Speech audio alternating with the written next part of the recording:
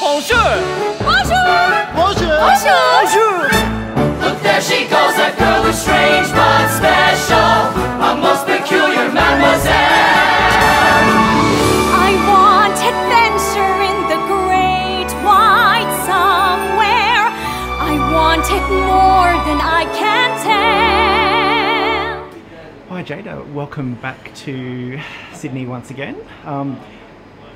Can I just first say, first thing off the bat, you were brilliant in Phantom. I just adored it. It was fantastic, and I was really pleased to see that you were announced for this production. And there is some really interesting parallels, I guess, with Beauty and the Beast and Phantom on kind of some level, from the gothic kind of elements to it. How's it been bringing this production? What can audiences look forward to in Sydney? Oh, thank you so much for saying that. That's very kind. I think Sydney audiences are in for a real treat with this particular production. It's brand new, it's reimagined, it's very large and lavish and epic. It's the story that we know and love. So there's going to be kind of memories brought back and a lot of nostalgia for people that know and love the story. And for brand new audiences, young and old, I just think they're going to be taken on such a ride. It has highs and it has lows, and sad moments and happy moments, and yeah, I just can't wait to hear more Sydney audiences respond in the way that they have done in previews. I feel very lucky. There's something, I remember seeing it in '92, there's something so magical about that film, just even from the intro. What was your first experience with the animated motion picture, and how have you found the differences between the theatrical Broadway production and in the film? Well, first of all, this is this new reimagined version is the full Broadway length musical, which I think is always very exciting to see a musical. It's live, you know, live orchestra, live performances, live singing, live dancing. But obviously there is something extremely special about that animated feature. I don't remember it too much. What I remember more is performing in this particular show and production 21 years ago in the UK, because it was my first job. So I couldn't believe that I'd, first of all, been booked in a musical, let alone Beauty and the Beast. So the fact that I get to come back to it and retell this story through the eyes of Mrs. Potts is just so special, so wonderful. Speaking of Mrs. Potts, yes. Extremely big shoes to fill, especially with the British element, and Angela Lansbury really kind of set that role up.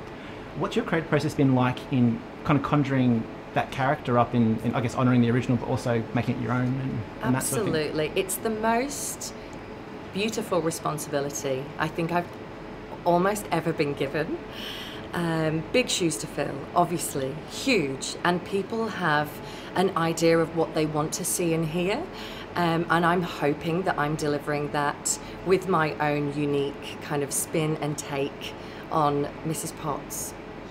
I think that character of Mrs. Potts resembles really great, wonderful ideals in people as well. Like, what elements has that allowed you to explore that you haven't explored with like previous roles? I guess Phantom was a bit of a different role where you're kind of, you know, quite stern in that. This is a lot of compassion and kind of and generosity. How's that been exploring those elements? Oh, it's so wonderful to explore all the facets of Mrs. Potts. I think the one word that comes to mind when I play her and I'm trying to portray her is warmth. She's the most beautiful, bubbly, warm character, patient, which I'm not at times. So that's been quite new for me to explore, my patience. And yeah, just basically just her warmth and her compassion, her empathy, especially to the Beast, but to all these characters that she meets along the way. Just allows you to explore so much range, doesn't it? Absolutely. Yeah. I mean, like you said, you know, Jiri to Mrs. Potts is night and day, even though the shows some similarities in a which way. And even though there's a lot of continuity in some level because of that kind of the mothering aspect, I guess in some ways. Yeah, I guess, yeah. Also, just the fantastic music and score, courtesy of Alan Menken and Howard Ashman. Yes, Alan Ashman the late. What's your favourite song, considering all that? Because, you know, gosh. Can I say mine? It is the title track. It is the Oscar winner, so yes. I can't go past it. I mean, there are so many beautiful musical numbers in this show with epic performances and choreography, which I love watching side of stage every night. But there's nothing quite like performing Beauty and the Beast to Sydney audiences, a full house at the Capitol Theatre. It's, like I said, a beautiful, beautiful responsibility. I feel very honoured and privileged. Thank you so much for your time. Extremely looking forward to the premiere tomorrow night. I hope you enjoy it. Yes, break a leg, best of luck. Thank you. Thanks very much for your time again. Thank you so much. Guest, be our guest. Hello. Put our service to the test. Tie your napkin round your neck, Cherie, and we'll provide the rest.